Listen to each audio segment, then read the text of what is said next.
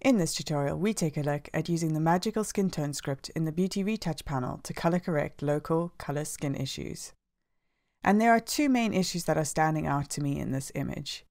The first is this greeny yellow neck area here, and the second is this blue-gray nose area here. And I'm going to adjust these areas in two different ways, both using the magical skin tone script. So first, I'm just going to run the script. And then I'm going to make a quick selection of this greeny yellow area here using the magnetic lasso tool.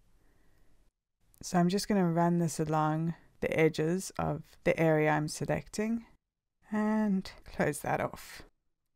Then what I'm going to do is I'm going to feather this. So select, modify, feather, and let's do that by 2 pixels.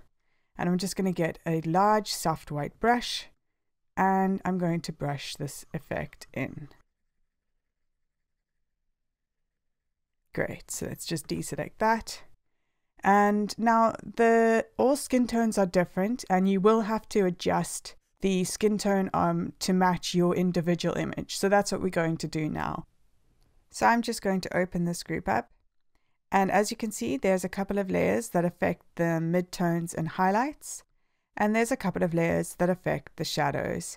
And you'll see the masks that are connected to those layers are limiting them to the areas they're meant to affect. So what I'm going to do is I'm going to start with the midtones and highlights. And I'm going to double click on this color block here and open up Color Picker.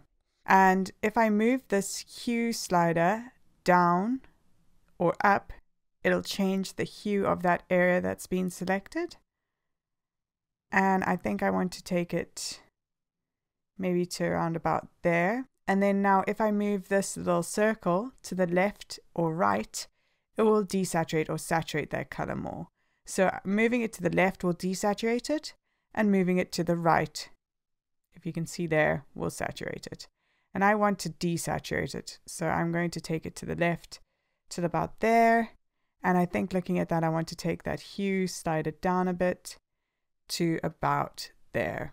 And I'm going to press OK on that. And then I'm going to go to the shadows and I'm going to do the same. Now this is mostly, if you look at the area, a mid-tone area, so we don't have to adjust the shadows too much, but I will take the hue down slightly and adjust the saturation as well. And I'm going to press OK on that. And then if we close this group and take a look at the effect it's having, you can see it's quite a big effect. And this area is slightly larger than what I would usually correct with this script, but because it has such a visible effect, it's a great area to use to demonstrate how the script works. So let's just label this green neck. And then I'm going to run the script again for that nose area. So let's press the magical skin tone button. And I'm going to get a white brush and just brush this into the nose area, including that blue shadow there. Great. And we're going to adjust the skin tone again to match our specific image. So I'm going to open the group. And I'm going to adjust the midtones and highlights again, except this time, instead of starting off with changing the hue and the saturation, I'm going to get the eyedropper tool, which you can see has showed up here, and I'm going to choose a color from within my image. So I'm going to color pick around here and let's see about what color works best. So I think that is a good starting point, and I'm going to saturate that up from there to about maybe a bit less than that there. I'm going to press OK on that. Then I'm going to go and I'm going to adjust the color of the shadows as well. And I'm going to again click on an area that I think would work.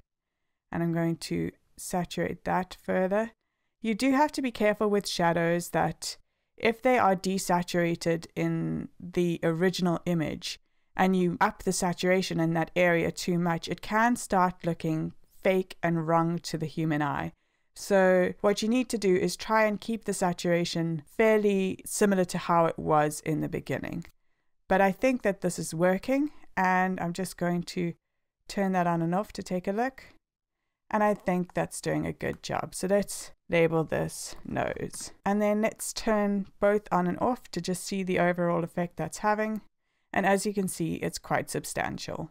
So with these two different areas adjusted in two different ways, you can see that you can quickly and easily fix issues on any skin tone using the magical skin tone script and adjusting the color layers within to get the desired result. Remember that this script is intended for local color corrections and should not be used on the entire face, for instance.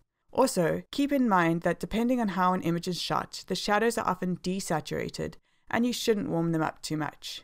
If you have a couple of issue areas that require different color corrections, then feel free to run this script a couple of times and adjust the colors of each area independently.